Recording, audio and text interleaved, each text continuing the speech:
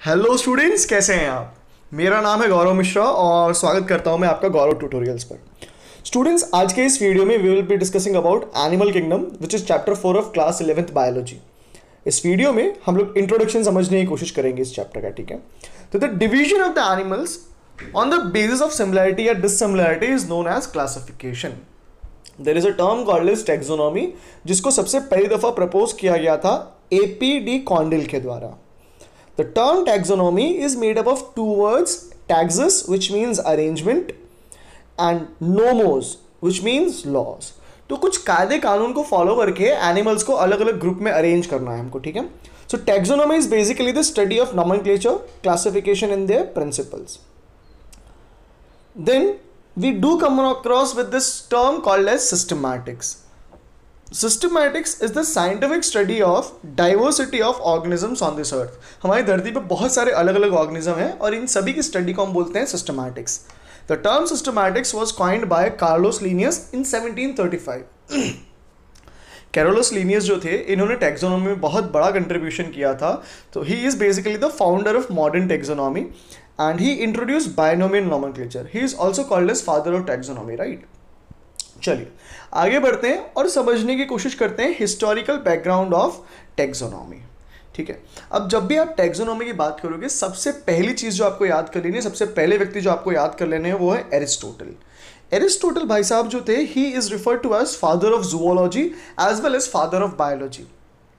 Now he classified animals into two group. The first was एनाइमा. It included those animals which were not having red blood in them. Say for example, we had sponges, we had Cnidaria, molluscans, Arthropoda, and also the Echinodermata. Basically all the invertebrates. The second group was Enaima. Now this group had all the animals which had red blood in them. So it included examples in the form of all the vertebrates जहाँ पर blood जो होता है वो red color का होता है.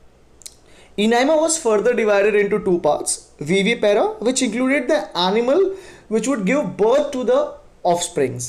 जैसे कि mammals हैं, male है, हम man हो गए हैं, whale है, ठीक है, हम what do we do? We give birth to the young ones.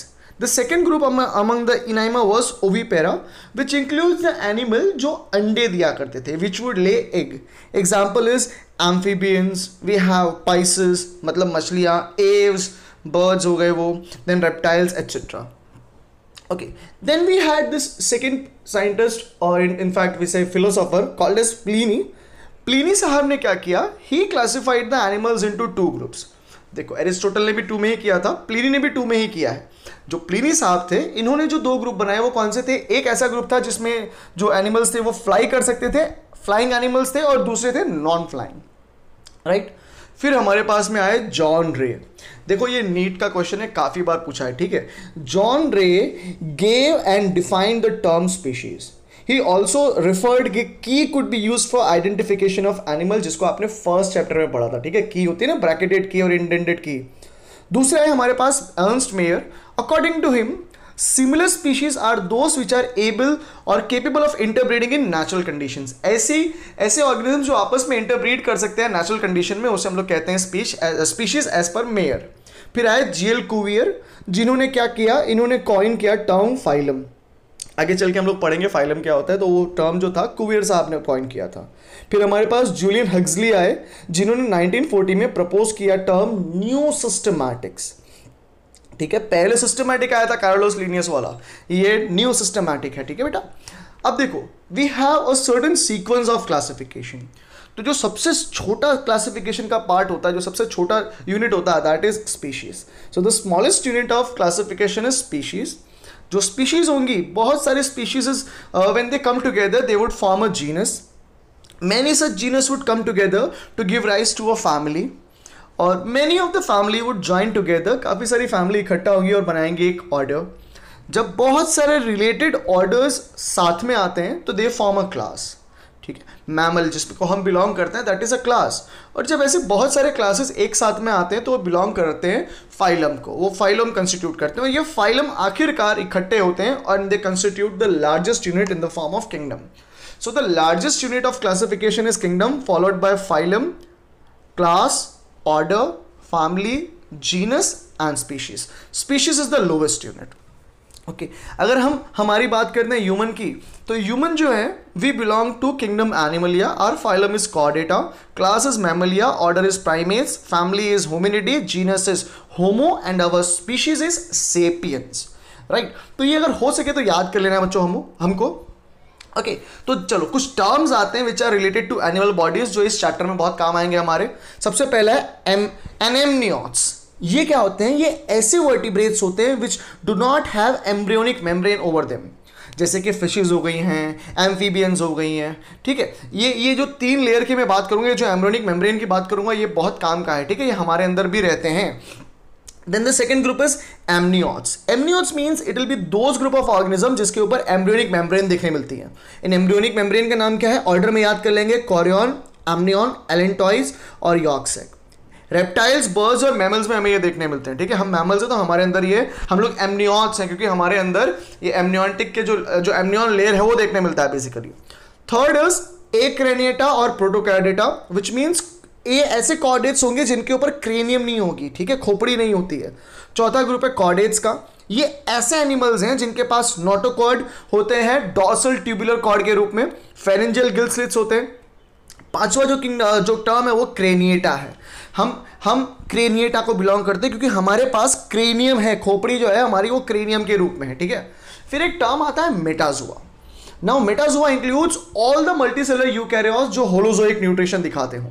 इसमें 2 आते हैं, एक पैराजोआ है विच विल इंक्लूड स्पंजेस, जहां पर लूजली अरेंज सेल्स होती हैं, ठीक है। अब ये सेल्स क्या है? टिश्यू फॉर्म नहीं करती हैं, ना टिश्यू फॉर्म होगा, अगर टिश्यू ही नहीं फॉर्म होगा तो ऑर्गन फॉर्म होने का सवाल ही नहीं होता है। सेकेंड ग्रुप होता है मेटाजोआ के अंदर eumetazoa. It would include all the other animals apart from sponges, जहां पर आप देखोगे सेल्स इकट्ठा होकर टिश्यू बनाएंगी और टिश्यू इकट्ठा होकर के ऑर्गन्स बनाएंगे। तो हमारे अंदर ऑर्गन होता है ना, हम क्या बन जाते हैं? यूमेटाजोआ का पार्ट है हम, ठीक है। चलिए फिर आता है हैबिटेट। देखो हैबिटेट का मतलब क्या होता है? The place on earth where an animal finds optimum condition for food and shelter is called as its habitat. ऐसी जगह जहां पे हम एनिमल्स को रहता हुआ देखेंगे वो उसका हैबिटेट बन जाता है। It could be a physical और अ जियोमेट्रिकल स्ट्रक्चर, ठीक है। It could be a physical और अ जियोमेट्रिकल एनवायरमेंट जहां पे हमको हमारे ऑर्गेनिज्म देखने मिलते हैं। तो सबसे पहले टेरेस्ट्रियल हैबिटेट आता है। तो animals which live on land और on the dry surface are said to have a terrestrial habitat, ठीक है। जैसे कि एरियल हो सकते हैं या फ्लाइंग हो सकते हैं। ये ऐसे एनिमल्स होते हैं जो हवा में उड़ते रहेंगे, इनके पास विंग्स होगा। हवा में उड़ना है तो क्या होगा? विंग्स होगा। तो जैसे कि बैट है और बर्ड्स है, ये हवा में उड़ सकते हैं, ठीक है। तो ये एरियल बन जाते हैं। दूसरे आते हैं आर्बोरियल।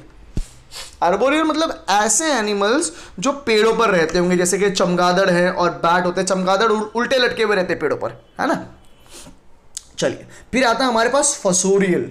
फसोरियल जो होते हैं वो क्या होते हैं? ये ऐसे एनिमल्स होते हैं जो जमीन में खड्डा करके रहते हैं, जैसे कि खरगोश हो गया, चूहा हो गया, अर्थवर्म हो गए, ठीक है। ये जमीन में बिल बना के रहते हैं, छोटे छोटे खड्डे कर लेते हैं ये लोग, ठीक है। फिर आता है हमारे पास में स्कैंसोरियल। ये ऐसे एनिमल्स होते हैं जो दीवारों पर या पत्थरों पर चढ़ सकते हैं, जैसे कि ये छिपकली होती हैं। फिर ये फ्लाइंग स्क्विरल होती है, they can actually climb the wall and the rocks. Then we have the cursorial animals which are adapted to run very fast. सोचो कौन से एनिमल्स भागते होंगे फटाफट? टाइगर है, हॉर्स है, even the dog can fly, I mean they can run really very fast, right. Then we have second habitat in the form of aquatic habitat. Aquatic habitat का मतलब क्या है? यहाँ पर एनिमल्स होंगे वो पानी में रहते होंगे, वो चाहे खारा पानी हो चाहे मीठा हो, ठीक है। तो सबसे पहले आता है जू plankton. These animals would float passively on the water, ठीक है। पानी के बहाव के साथ में बहेंगे ये लोग। तो कुछ एग्जांपल है हमारे पास, जैसे कि प्रोटोजोआ हो गया, लार्वा हो गया, क्रस्टेशियंस हो गए, है ना। Second is nekton. ये नेक्टॉन जो होते हैं ये पानी के बहाव के उल्टी दिशा में फ्लो करते हैं, ठीक है। जैसे कि मछलियां हो गई, लाइक शार्क है, we have skates, we have race shark. ये क्या करेंगे? पानी के फ्लो के अगेंस्ट में फ्लो कर सकते हैं, इन्हें बोला जाएगा नेक्टॉन। तो एक जू प्लैंक्टन जो पानी के साथ फ्लो करते हैं पैसिवली, और दूसरे होते हैं नेक्टॉन जो पानी के अगेंस्ट फ्लो करते हैं। फिर आते हैं हमारे पास बेंथोस। ना benthos are those animal which would live at the bottom of the water. पानी की सतह पे नीचे रहेंगे ये, ठीक है। तो डीप सी फिशेस हो गई, एकाइनोडर्मेटा हो गए, स्पंजेस हो गए, कोरल्स हो गए, ये सब आपको बेंथोस एनिमल के रूप में जानने हैं। फिर आते हैं pelagic. This pelagic are the animal which will live on the surface और ऑन द वाटर बॉडी, ठीक है, पानी के ऊपर रहते हैं ये लोग। तो ये जो जू प्लैंकटन हो गए और नेक्टोन्स हो गए, ये हम लोग पेलाजिक बोलेंगे क्योंकि ये लोग सरफेस के ऊपर भी देखने मिल जाते हैं, राइट। फिर आता है हमारे पास हैबिट। अब हैबिट क्या होता है? Habit is basically the nature of living, है ना, हमारा एनिमल कैसे रह रहा है उसको हमने बोलना है उसका हैबिट। सबसे पहले आता है सोलिटरी एनिमल। नाउ सोलिटरी का मतलब क्या? ये लोग बेचारे तन्हा ही जिएंगे, है ना, वन मैन आर्मी के रूप में। The animals which live singly are called as solitary, जैसे कि टीनिया और earthworm. Then we have colonial animals. Colonial के नाम से ही समझ में आएगा, it is that group of organism which will live in the colony. जैसे कि वॉलवॉक्स हो गए, मधुमक्खी हो गई, हनी बी हो गई. These animals are found in the group, okay, in a colony basically. Then we have gregarious. Now gregarious animals ऐसे होते हैं जो ग्रुप में तो रहते हैं बट इंटरैक्ट नहीं करते हैं। अभी देखो हिंदुस्तान में टिड्डियों का बड़ा जोर चल रहा है, लोकस्ट, तो दोज आर ग्रिगेरियस पेस्ट। हमारी एनसीईआरटी में लाइन दी हुई है ग्रिगेरियस पेस्ट के बारे में, वो याद कर लेना है, आर्थ्रोपोडा का एग्जांपल है। Then we have सैंग्यूवरिस animals. These animals are feeded, they feed on blood, जैसे कि मच्छर हो गए, ठीक है, जैसे कि लीच हो गई, जॉग बोलते हैं ना, ये दूसरे एनिमल्स के ब्लड पर सर्वाइव करते हैं।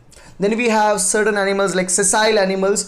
दीज एनिमल्स आर लाइक, ये क्या एकदम मोटे भारी भरकम होते हैं, एक जगह पे बैठ जाते हैं, बस खूंटा काट के बैठ जाते हैं। तो animals which do not move at all are sessile animal, as in example हर्डमेनिया हो गया। फिर क्रैप्सक्यूलर एनिमल होते हैं, ये ऐसे एनिमल्स होते हैं जो सिर्फ और सिर्फ शाम के समय active. So that is it guys, thank you very much for watching the video. I hope कि आपको ये वीडियो अच्छा लगा होगा। If that is the case, please hit the like button. You can also share the video with your friends, and if at all you find कि ये channel future में आपके लिए useful हो सकता है, तो do subscribe to the channel. Thank you very much and may God bless you all.